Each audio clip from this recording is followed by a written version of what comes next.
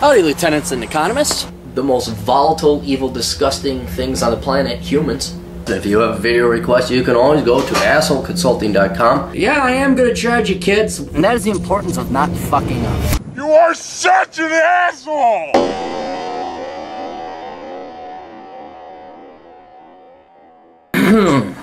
Strap yourselves in for this one, lieutenants. Dear Aaron and fellow lieutenants, I'm a repeat client who has requested several videos in the past who is seeking a new career video for my current situation. I'm in my second year of college in terms of college credits. In a past video I said I was going to go into accounting and IT, however due to transferring schools, a family move, wanting a more physically active career, and I lost an interest in IT due to global outsourcing issues as well as a newly gained interest in other subjects like chemistry and physics. I am not taking that route any longer. Instead, I am taking a 7-month break from academic college, of which, as of now, I am doing totally online with 2 accredited universities in my evenings and on weekends, so that's the way to do it. To get my welding certification to become a welder, my plan after this on returning to school by distance route is to graduate with a Bachelor's of Science in Applied Mathematics.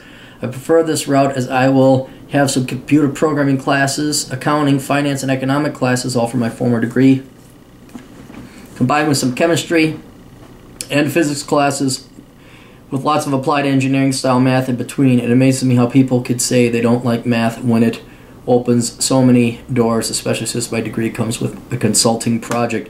My ultimate goal is to, after welding for a couple of years, is to become an inspector and then later either a welding engineer or become self-employed in the trade by opening a small business. I am very happy that I will have a trade as well as a white-collar skill in case something happens to me. Everything is great so far. I just need advice on my next steps. 1, you have mentioned welding in the past and just want your official opinion on the trade. Is this a good trade to study? I chose it due to liking it in high school and some past experiences from that. You have only mentioned it indirectly so far. I do like welding and the trades in general, but keep in mind, especially as it pertains to welding. Welding, you'll make it's a fine salary for 2 years worth of school. You'll make about $40,000 a year. However, the selling point of welding is if you're willing to go to other places, then you can make a lot of money. So if you're willing to go on the oil platforms over in the ocean, if you're willing to go out on a ship and repair it, if you're willing to go up to Fort McMurray where it's colder than fuck, or mines, then the salary does increase dramatically. Now, keep in mind with the collapse in oil and commodities to a lesser extent, demand has been going down. So the data that I found on welding is like, yeah, if you're the local welder at your local shop, you can expect to make junk. All right, not junk. Okay, I should say that. You're not going to do as bad as some idiot with their master's in English. Okay, that's certain. You'll make enough money to live, but if you're willing to drive and go to dangerous places or places people just don't want to go to, then the money, that's where it still really starts to come in. What are the best opportunities to pay for welding in North America career-wise? I'm Canadian, but I'm okay with moving. Oh, where are the best opportunities and pay for welding? Dude, I can't answer these questions if you don't write them correctly.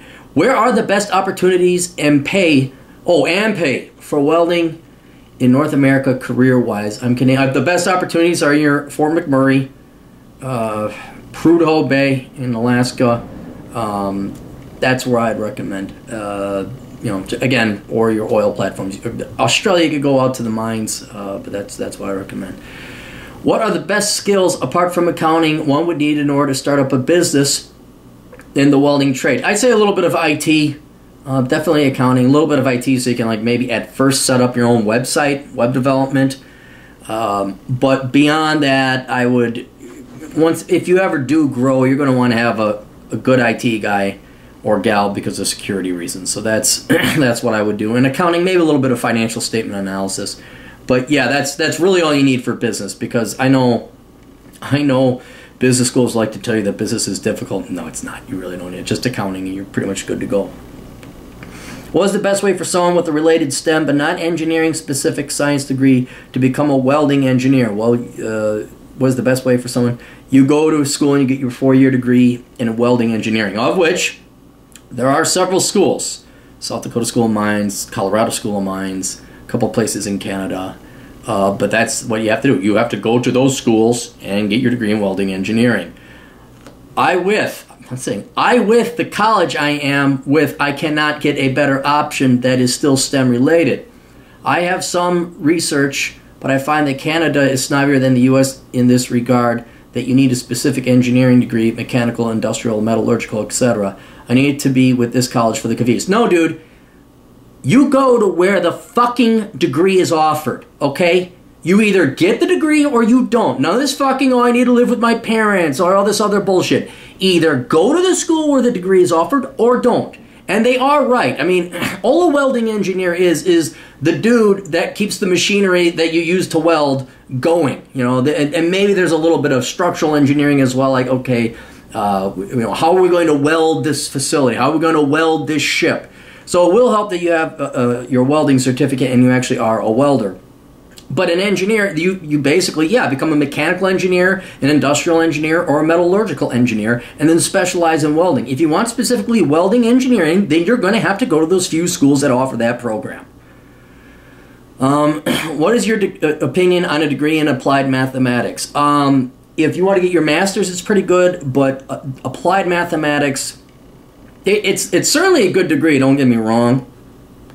But pretty much every job you're going to get is going to need further specialization. So when you're looking at what do you do with a degree in applied mathematics, well, you become an actuary, a statistician, a computer programmer, or something like that, or a modeler, or a quant, or a big data person. Well, fine, you can major in something general like applied mathematics, but then you might as well just be majoring in, an actuarial science, statistics, computer programming, big data, or computer modeling.